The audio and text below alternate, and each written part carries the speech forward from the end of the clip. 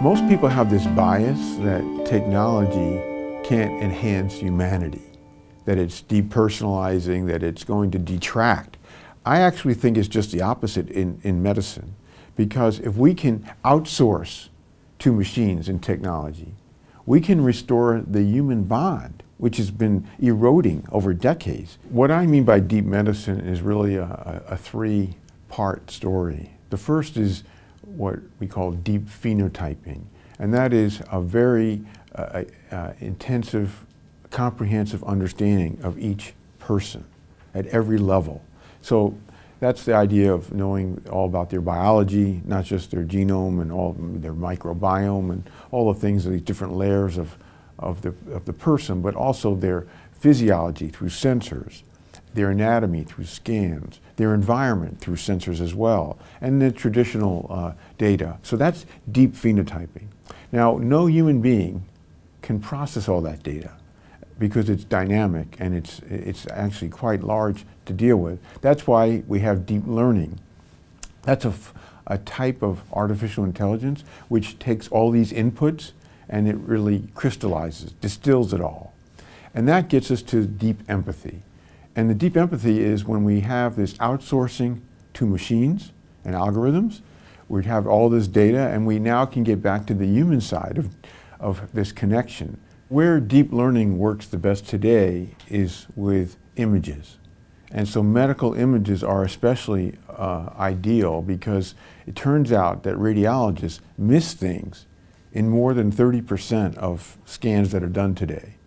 So in order to not miss these things, you can train machines to have vision better than humans.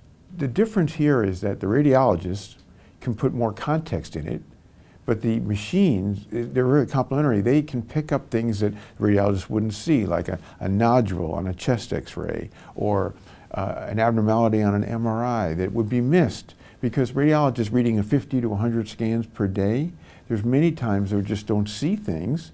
So when you bring the two together, you get the best economy. It doesn't mean we're going to eliminate the need for radiologists. It's going to make the accuracy and the speed much better. And what I project is that we're going to see a time when radiologists move out of the basement in the dark and actually connect with patients because they want to see patients. They want to be able to share their expertise, and they don't have a vested interest about doing an operation or a procedure. They just want to report what they find and communicate that. So I think we're going to see a reshaping of radiology because of this remarkable performance enhancement through AI. There's a lot of use of AI in the hospital setting because when patients come in and trying to predict what's going to happen, we're not so good at that generally in medicine. So almost everything you can think of, there have been algorithms tested. One example is sepsis. So what's going to happen? Is the person have sepsis, a serious infection? Are they going to decompensate and possibly die from sepsis? We're not so great at that, it turns out, by algorithms. But what we have learned is that we can use the same machine vision of whether it's nurses, doctors, people who are circulating in a room of a hospital to see whether or not they're doing appropriate hand washing and to set off a signal that no, it wasn't done and it needs to be done. So there's lots of things about patient safety with machine vision. So for example, preventing falls, seeing that somebody's walking is unsteady. Another great example is in the intensive care unit. Some people can pull out their breathing tube, and now we have machine vision that can monitor that so that we don't have a nurse that has to be in the room all the time. The biggest thing that we need now is the gift of time. And how else are we going to get it rather than to have this AI support? And it's at two levels. So if you can get rid of keyboards, or liberate from keyboards, reestablish face-to-face eye contact, that's a good start.